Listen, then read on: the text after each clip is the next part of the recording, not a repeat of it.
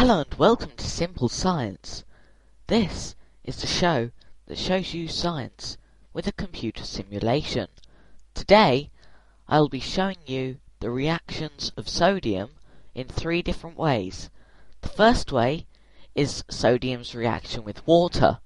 Its second way is with its reaction in a vacuum.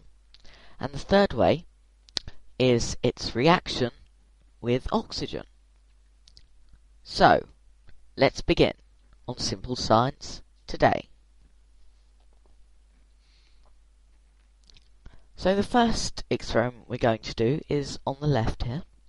I'm going to put my sodium in here, show you the contents. At the moment there's just your normal atmospheric gases, nitrogen, oxygen, argon, carbon dioxide. Then you've got solids, 5.94 grams of sodium. Now we're going to turn the heat up on the Bunsen burner, and it has turned in to a mixture of, well, predominantly sodium oxide and 0.64 grams of sodium peroxide. Now, there isn't as much oxygen as before because the sodium has started using it. But as the atmospheric gases come back in, you can see that the oxygen levels are being restored. So that's what happens when you react sodium with the air, or the oxygen in the air. Now I'll be doing the same thing, but I will be making this area, we're now focusing on flask number 2 over here, a vacuum. There's nothing in there. No air, no gases, no nothing. So,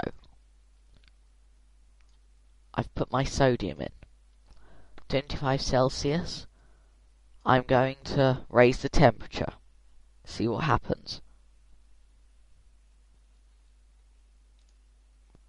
You can see that the sodium has started turning into a liquid. Well, it has turned into a liquid. And it's done that because it had no oxygen to react with or anything else. So when you heated it up, instead of reacting with the oxygen in the air and turning into sodium oxide, it became a liquid because it had nothing to react with, and it just changed its state. That will probably turn back to a solid soon once it gets past its melting point. Okay, now on to flask 3. With this one, I'm not going to have any Bunsen burners or anything.